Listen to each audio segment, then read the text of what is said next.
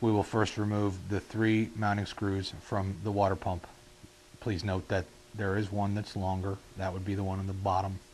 You will wiggle the water pump and pull on it, and it will come off the engine.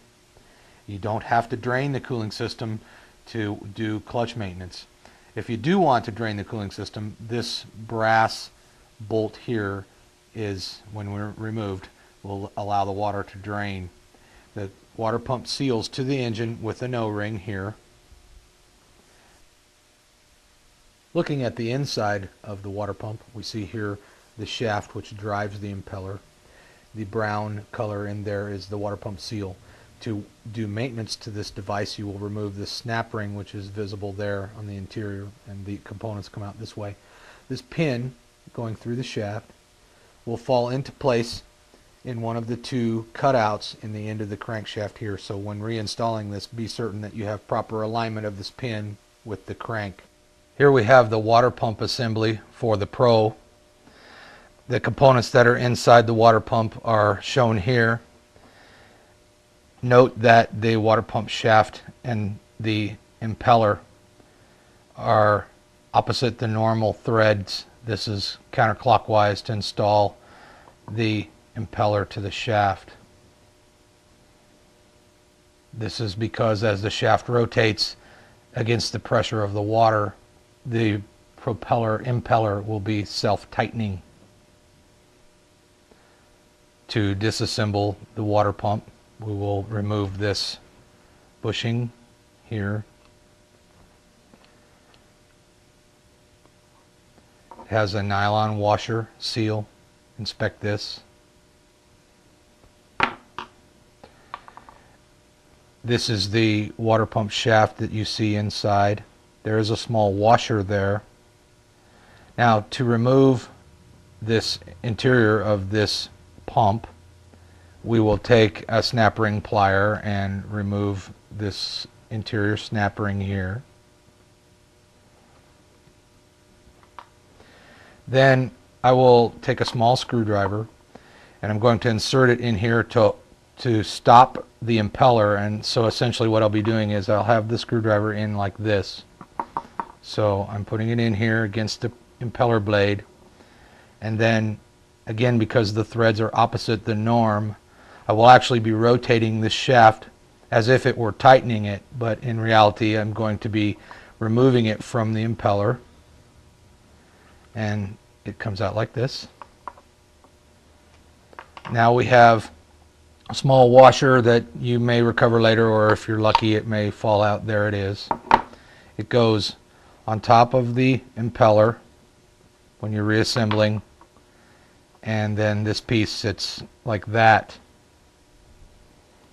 And this is actually a bushing bearing for this end of the shaft. Now we are going to remove the seal, and there's several ways you can do this. You can actually heat this aluminum piece on a hot plate if you want to slightly expand it to break the seal of the rubber against the metal.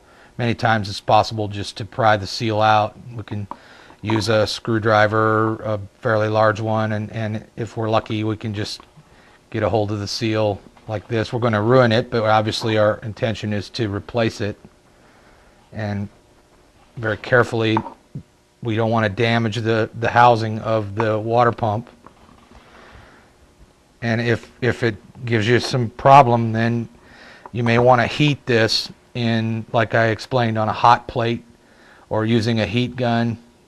And be careful when you're doing something like this that you don't impale yourself with your tool.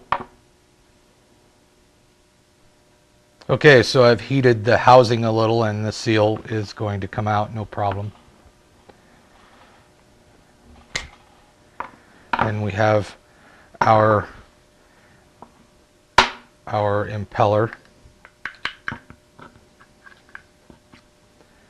that we'll remove from the housing. You wouldn't want to heat this too much. You might melt this, but just a little heating on this was enough to expand this and break loose the seal.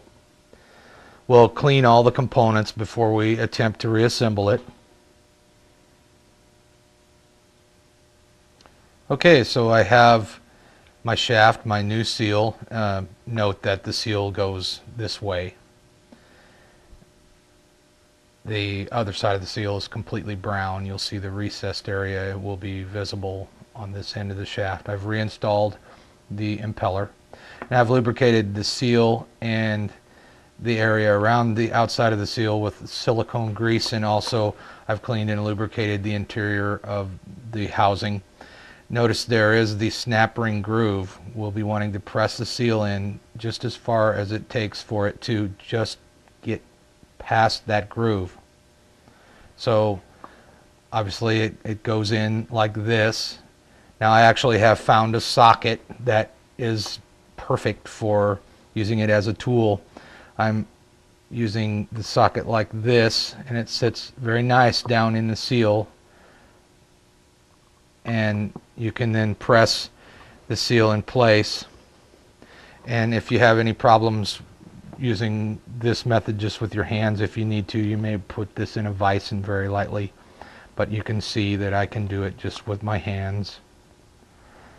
And again, you only want to press the seal just as far as it takes to clear the snap ring groove. I have the snap ring reinstalled. If you want to test rotate this assembly, remember always counterclockwise. If you were to rotate this clockwise, it's possible that you would loosen the impeller. So always testing it counterclockwise. We have a smooth movement.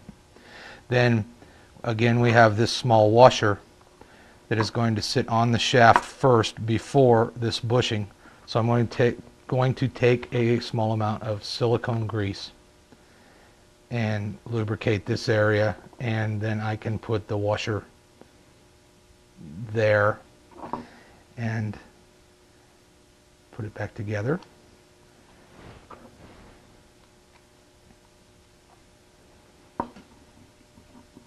And we want to tighten this just snugly because we don't want to squish that nylon seal and damage it.